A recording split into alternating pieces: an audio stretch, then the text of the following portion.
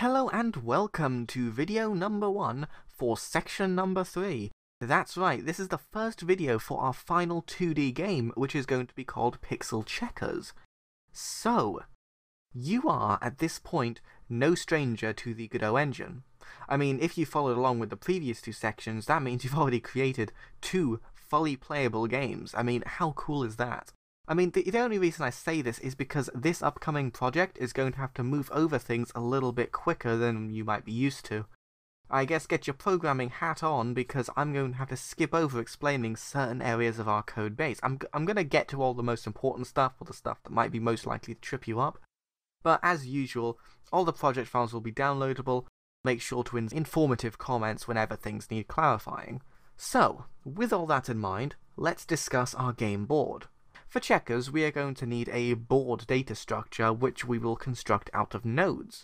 So we could do this with an array or a dictionary, but I prefer to make use of Godot's node system wherever possible.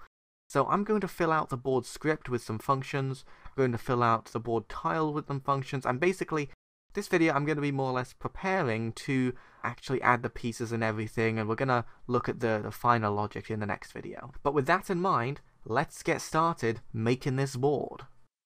Okay, so let's get started, shall we? So as always, the first thing that we need to do is create a new 2D scene. And I'm just going to save this in the scenes folder as main, or let's call it game, because that's a nicer name for that. So the next thing that we can do actually is add a board. Now this is a 256 by 256 sprite. I'm going to set it to not be centered. Now, as you may have guessed, this is way smaller than our actual playable area, so I am going to do some changes. So, you've started up here. If you go down to Display, Window, you should see these width and height attributes. So I'm going to set this to 256 by 256. Now, cool, that works. I'm also going to disable resizable. The issue is that this is going to be a really tiny gameplay window, so what we can actually do also is go to Test Width and set this to 512 by 512. Now what this will do is that it'll force it to render at 256 by 256, but the actual window size will be bigger. However, I didn't actually press the right buttons. We have to do mode 2D, aspect ignore I think, or keep, whichever. I don't think it really makes a difference because the window's not resizable. And here is our board. Perfect. So, now, one issue you may realise is that this is a little bit blurry. I don't know if you can see it on your computer screen, so I'm going to click on the actual file in the file system browser. I'm going to go up to import. I'm just going to disable this filter flag because for whatever reason, filter is enabled by default. I don't know how to disable it project-wide. I don't even know if you can, but don't worry. Okay, so this is our board, basically. So that's cool. We can go ahead and add a script to this. So I'm just going to, sure, I'll call it that. Make sure there's no comments, because I don't need comments. And I'm just going to set the class name to board. Now, what is this, you may ask? Well, turns out, you know those nodes like Node 2D or Kinematic Body or Sprite? These are all classes, and just as easily, we can define our own classes like board. So if we type class name board into this project, we can access this from basically any other script, I think, as long as it's in the scene.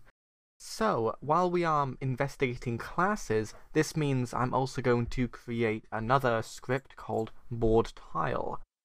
I'm going to create a new folder called scripts for this. So I'm just going to name it board tile. I just like to use what is this, Pascal case for class names. I don't know why, just personal preference.